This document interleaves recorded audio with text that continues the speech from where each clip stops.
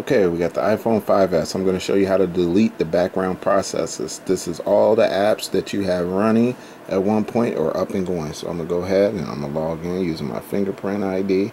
Just leaving my thumb ID, thumbprint on the freaking iPhone, okay? And I finally got it out, sorry. So, what we're going to do is we're going to delete the background processes, okay? Because obviously you have too many up and going. So I'm just going to go ahead and double tap here on iPhone button. So just double click, tap real quick. I just did that real quick 2 times. And now here are all the background apps processes I got running. Hopefully I don't have nothing running that you guys shouldn't be seeing. Okay, so I'm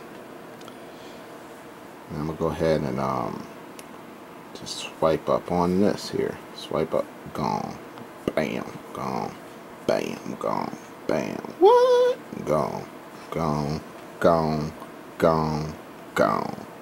Yep, it is over. It is done. That is how you get rid of your iPhone background processes for the new iOS 7. I did that. He did that. Now you're doing that. Look at you go. Look at you go. I don't know what that is. You probably don't want to see that. Alright. Alright. And I'm going to move faster. How fast can you go? How fast can you go? Now, I am all done. That's showing that I have nothing else. So I'm going to go ahead and click back on this. I'm going to click on again. Open it back up. And double tap. Double tap. Double tap. And a simple swipe. And it's gone. So that's how you do it.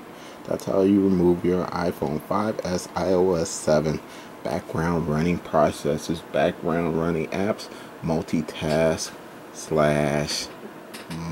/ quick access. Done.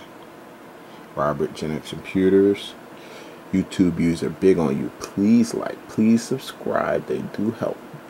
And if you have any questions, please post them to the board. I myself or someone else might help you.